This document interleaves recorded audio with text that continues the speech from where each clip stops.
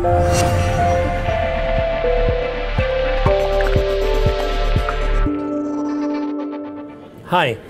I'm Angel Ribo with Mindalia TV from the Conscious Life Expo. And we're blessed to have today Dr. Jacob Liberman. Jacob, thank you very much for being here today. My pleasure to be here. Excellent. So I would like to start the conversation asking you, what are you passionate about? I'm most passionate about what makes a successful life.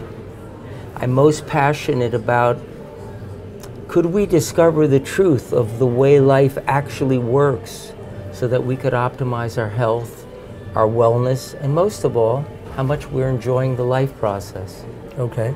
So what would be that secret? The secret is this, essentially. If you have ever watched a plant, you know what happens to a plant when the sun comes out? The plant turns towards the light and then aligns itself so it's in perfect place to receive the energy of the light. What I've discovered as a vision scientist and light scientist for 45 years is that the human body works exactly the same way. Plants, animals, and human beings are literally light dependent and guided by light. Every physiological function is light dependent. So throughout the day, all the organs of our body are continually being guided into whatever their function is to optimize our health and wellness. As we begin to realize that light is guiding this process, life becomes more and more effortless. Okay, so how do we align personally human beings with light? Have you heard the expression, "it caught my eye"? What's catching our eye is the light. It's not the eye looking for the light, it's the light grabs the attention of the eye, which moves us to the next place that we're supposed to move in the world. See, the whole purpose of vision is to guide movement. What initiates the movement is the light catching the eye, basically telling us where we need to move to next.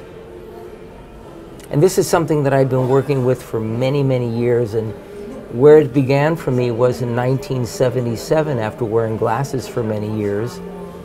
I had an instantaneous change in my eyesight while I was meditating, which is a sort of a strange thing while practicing as an eye doctor. That was the last time I wore glasses in 42 years. I'm 70 years old now. I still see well without glasses at distance and for reading. So that opened up my whole mind and inquiry about how does the body really work? What's really going on here? And that was my second doctorate, had to do with looking at how light interacts with the eye to change our performance in the world. Can we do the same thing? I mean, yes. Could you tell us how we can do actually the same thing? One of the things that I've found that's really fascinating is, you know how people like certain colors and dislike others? What I have found is that the colors that we like are directly related to experiences in our life that are pleasurable. Colors that we dislike have to do with experiences that were traumatic for us or feel unresolved. What's interesting about that is that if there's certain colors we don't like, those particular colors energize different parts of the body. You probably have heard of the chakras of the body. So the chakras have different colors. The reason they're colored differently is that vibration, that particular color of light, energizes that part of the body.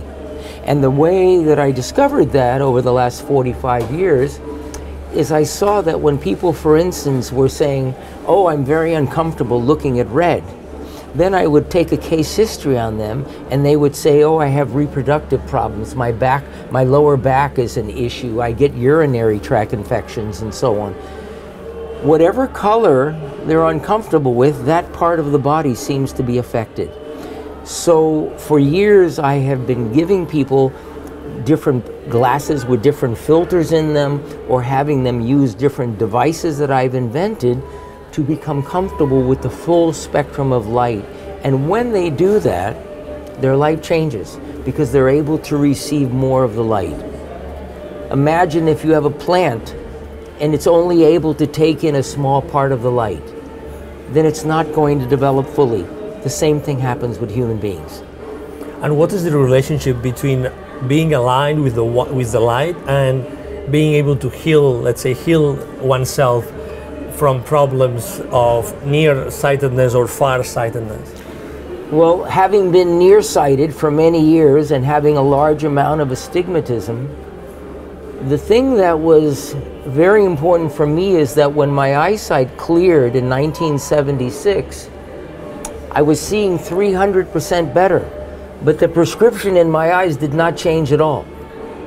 In other words, if you examine my eyes, it still showed I was nearsighted and had a large amount of astigmatism, even though I could still see well. What I discovered from that is that we don't see from the eyes alone. There's another part of us, you could call it mind or awareness, that is actually the primary place from where we see. And so what's happened for me, which is very interesting, is I'm now 70, I'm not nearsighted anymore, I'm farsighted, but I have even more astigmatism, but I still see clearly, because I no longer identify with my eyes as the mechanism by which I see.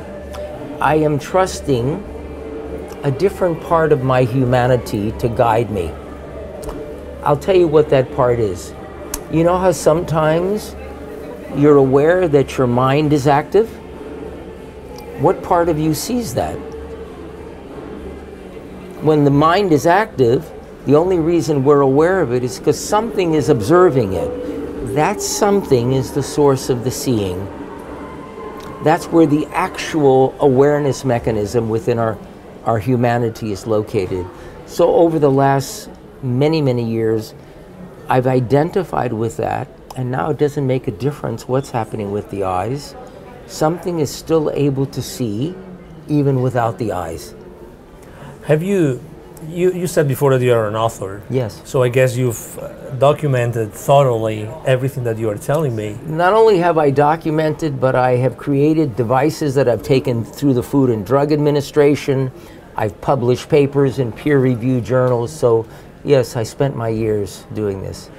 So what would you recommend people to go and have a look at everything that you have developed and learned throughout the years? Well, they can go to my website, which is jacobliberman.org, and Liberman is Liberman, or they might want to read one of the books. The first book was called Light, Medicine of the Future, and it was really talking about the emerging new technology of light therapy. Almost everything I predicted in that first book, which came out in January of '91, is now actually in use. And then I did a second book, which was a mind-body approach to vision improvement. It was called Take Off Your Glasses and See. Both of those books were bestsellers and are in probably 12 to 15 languages.